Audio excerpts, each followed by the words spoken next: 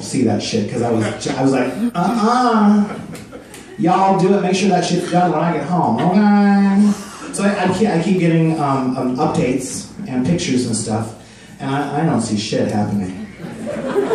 So I'm gonna get home on the 27th and be madder than hell. I'm gonna have to go get a lesbian. She's gonna go have to kick some straight guy's ass. Okay, I gotta tell you this. We'll come back to, I don't even know where the hell I was going with, but okay. Y'all gotta keep a lesbian in your life. Okay? Y'all gotta keep repeat after me. Y'all gotta keep a lesbian in your life.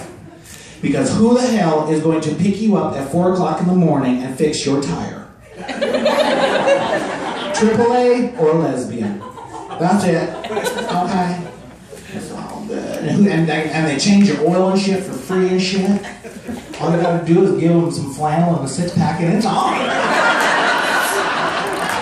That's right. See? Oh, I'm sorry to spit on it. Just spit on the half-cap. It's true.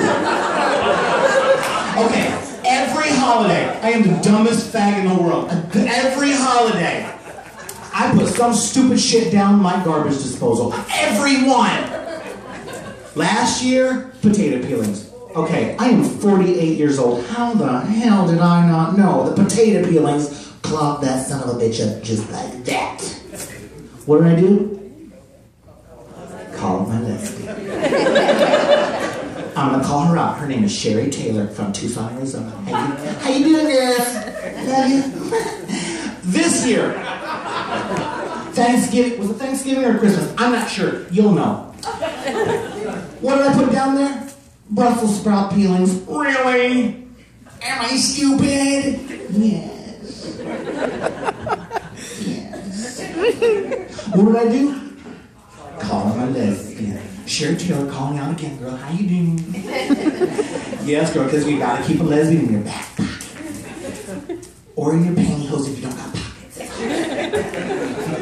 I'm not gonna tell you where else to put your lesbian.